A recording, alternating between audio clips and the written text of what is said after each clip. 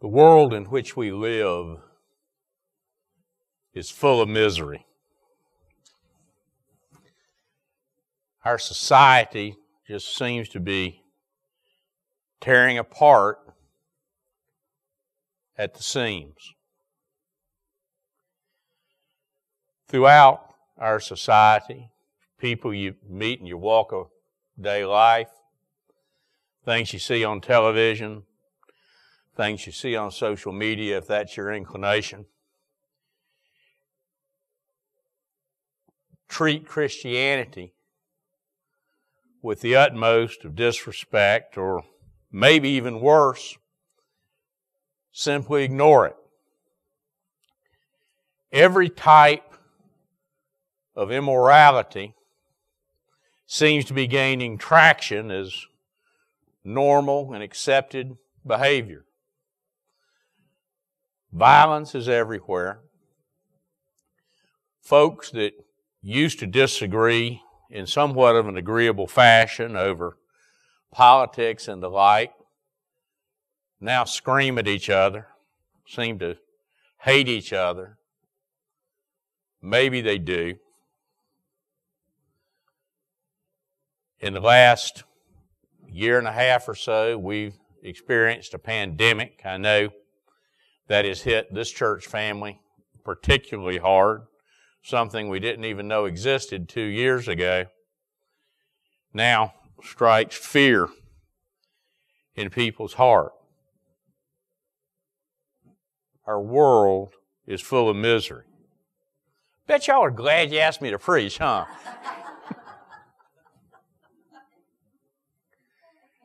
We need joy in our lives now, like never before. The book of Philippians, which is the book from which our text will be taken this morning, has often been called the book of joy or the epistle of joy.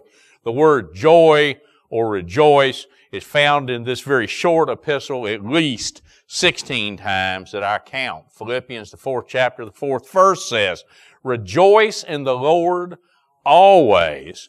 And just in case you missed that, Paul speaking, not me, I will say it again. Rejoice. Let's think about the human writer of this book for a moment. Let's think for a minute about Paul the Apostle, who under inspiration of the Spirit penned the words that we find in this epistle. His life was really cushy and really good, wasn't it? Well, I don't know. Let's think about that for a minute. When this book was written, he was on house arrest in Rome. And his journey there wasn't all that easy. He had been arrested, he had been beaten, he had been shipwrecked by a poisonous snake. And when he finally makes it to Rome, he's chained with a 6-foot chain 24/7 to a big Roman guard who watches his every moment. And Paul is in these circumstances, not knowing what tomorrow might bring, including his own execution. There's no doubt that we suffer problems in our society. We suffer difficulties. There's misery in our society. But I wouldn't trade place with Paul. And yet, Paul, in the circumstances in which he found himself, is able to write these words in Philippians, the 2nd chapter, verses 1 through 4. Therefore, if you have any encouragement from being united with Christ, if any comfort from His love, if any common sharing in the Spirit, if any tenderness and compassion, then make my joy complete by being like-minded, having the same love, being in one spirit and of one mind. Do nothing out of selfish ambition or vain conceit. Rather, in humility, value others above yourselves, not looking to your own interest, but each of you to the interest of others. Here's a problem. By our sinful nature, we are naturally selfish. There's nothing more selfish than a baby.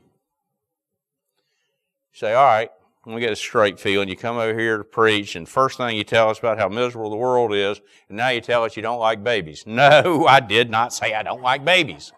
I just being truthful.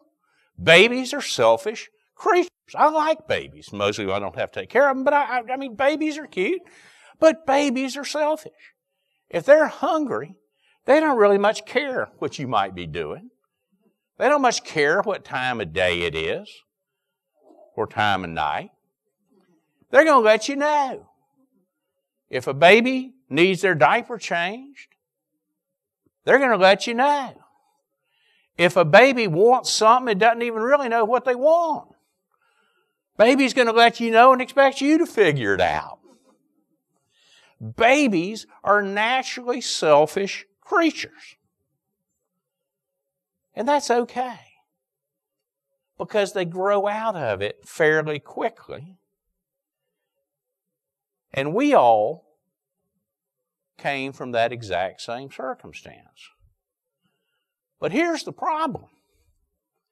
Some people never really grow out of it. And, you know, we kind of put up with that out of a 6-month-old or a 12-month-old or everywhere you draw the mark for babies. But when 6-year-olds are still selfish, that's just not cute anymore. And when 26-year-olds or 46-year-olds or 66-year-olds or 86-year-olds are still selfish, that is not cute anymore. And it's no fun. Let me tell you this. Selfishness does not bring joy. We might think it does. There might be a temptation to think that for a little bit, but it's simply not true. And I will give you the best example that you're going to be able to think of. King Solomon. King Solomon had it all. He had power. He had prestige. He had possessions. There was none greater than Solomon during his time on earth. But Solomon, in large measure, and he did some good things, but in large measure, Solomon lived for himself. Solomon lived for his own joy. Solomon lived for his own pleasure. If you go back to the book of Deuteronomy, the 17th chapter, God, knowing that Israel would one day demand a human ruler, a king like the other nations, gives some parameters for those kings and says they're not to multiply horses, they're not to multiply wives, they're not to multiply wealth. Well, how did Solomon do on those scores?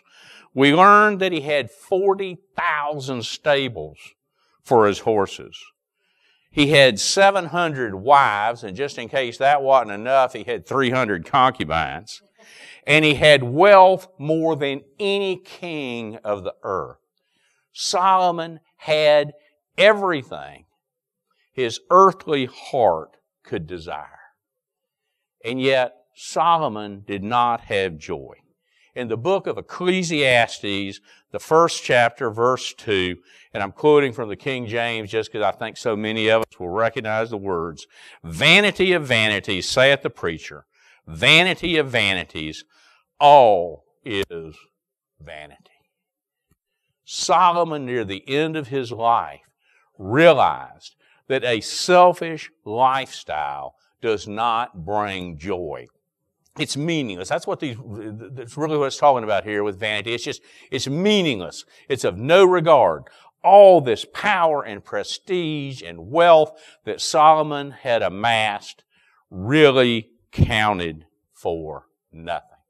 So we do not find joy in selfishness. We don't find joy in possessions. We don't find joy in prestige. We don't find joy in power. where do we find joy? We start finding joy in unity. We start making joy complete by uniting in the same love, the same spirit, and the same mind. If you look at those words, we unite in our emotional life. We unite in our Christian life. We unite in our mental lives. Every aspect of our being becomes one with one another.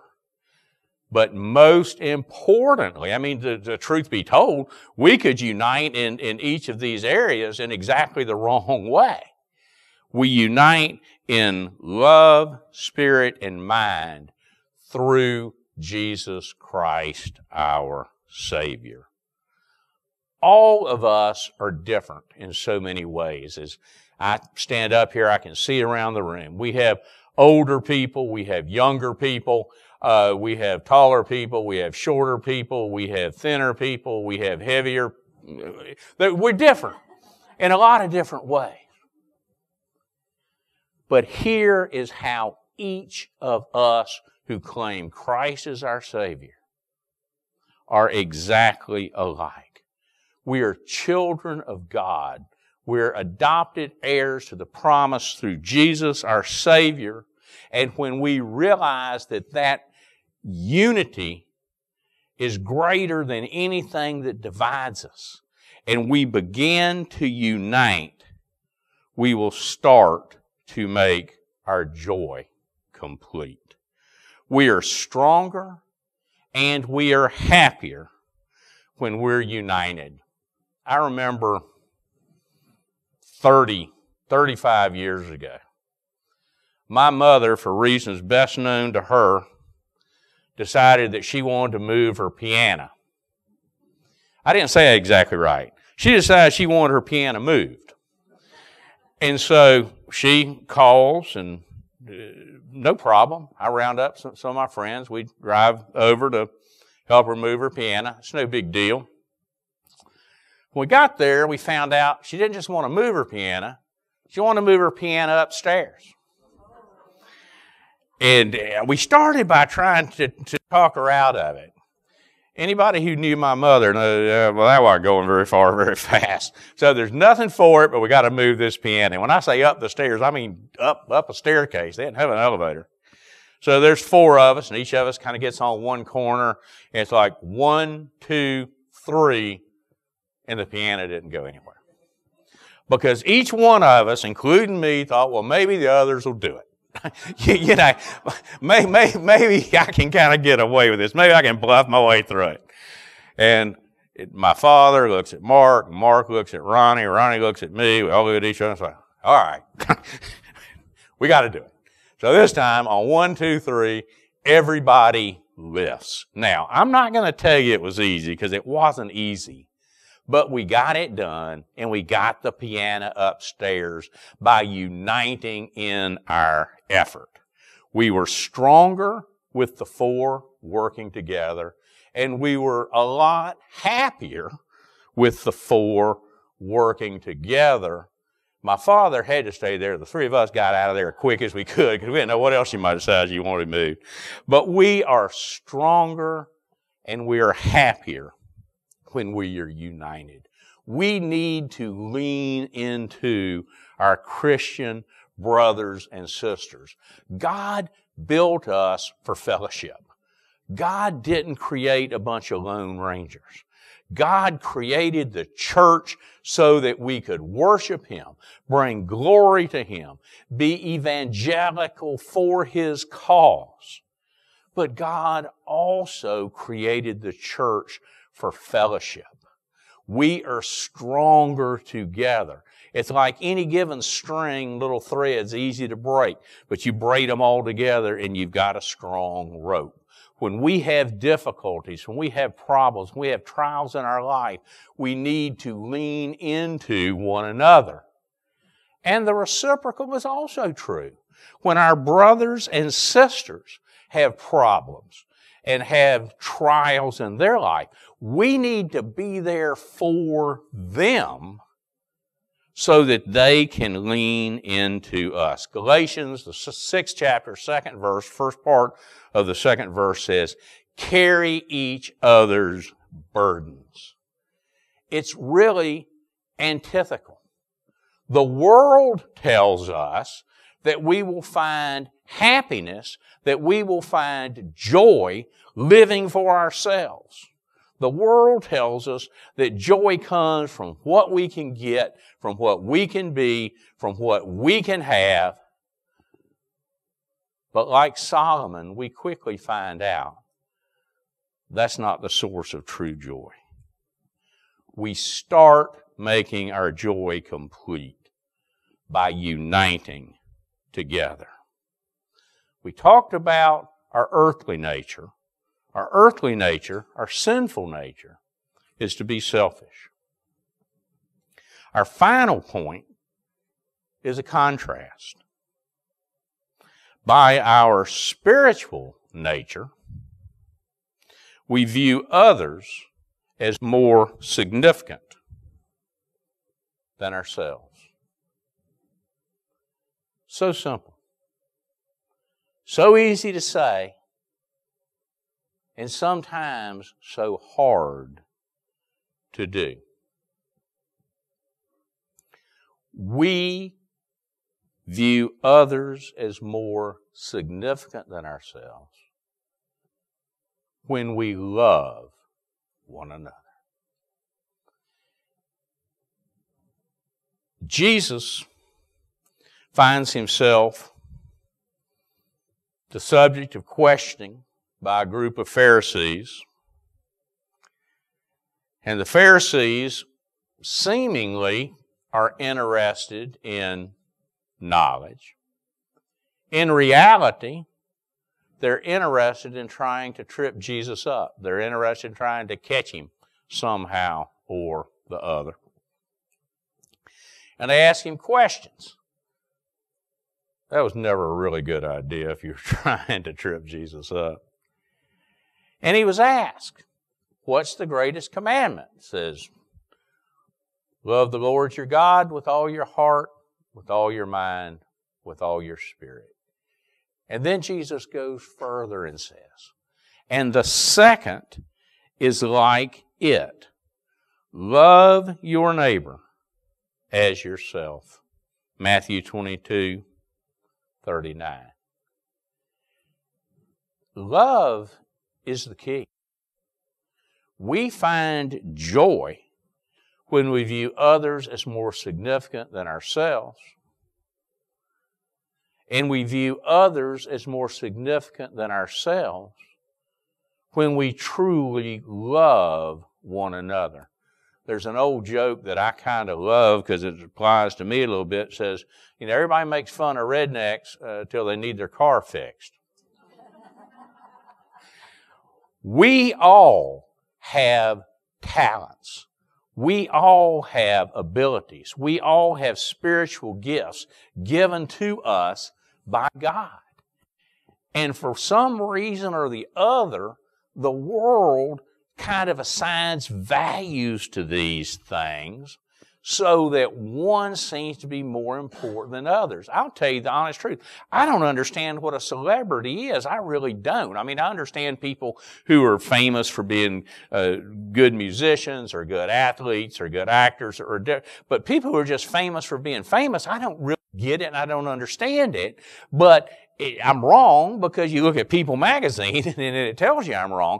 We as people in the world want to say, well, this person has a talent that's more important than the other, or this person has a talent, but it's better than the other. So, all talents are from God. And all talents are equally important to God.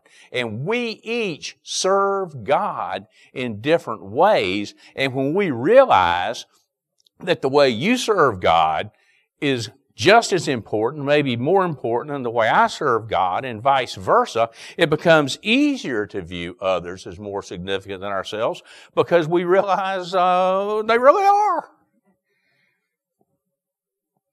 Jesus goes on, and this is a verse that's easy to kind of skip over, and when I say he goes on, it's a different time and a different place, but Jesus in the Gospels, and I'm in John, the 13th chapter, the 34th verse now. This is in a period of a long presentation, speech that Jesus is making just before his death.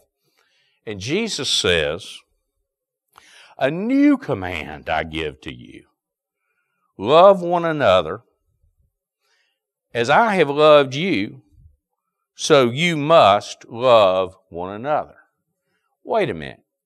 What's new about that command? Jesus says it's a new command. We just read that weeks earlier, Jesus had said the second commandment is love your neighbor as yourself. Jesus says, "A new command I give to you, love one another." What am I missing? I'll tell you. You got to read the rest of the verse. "As I have loved you, so you must love one another." Did Jesus love us as he loved himself? No. Jesus loved us more than he loved himself. Jesus loved us enough to die for us on the cross, not for anything that Jesus did wrong, but for everything that we did wrong. And so Jesus has upped the stakes here. Under the law, we were required to love your neighbor as yourself. Under grace, we're obligated to love one another more than we love ourselves. That's not selfish. That's exactly the opposite. That is selflessness. And that is how we find joy. As we bring to a close, I want to take you back to your childhood. And Christmas is coming. You're 7, 8 years old. And the tree's up, and the stockings are hung by the chimney with care. And what are you thinking about? Be honest. What am I going to get? That's exactly what, maybe you were better children than me. That's what I was thinking about.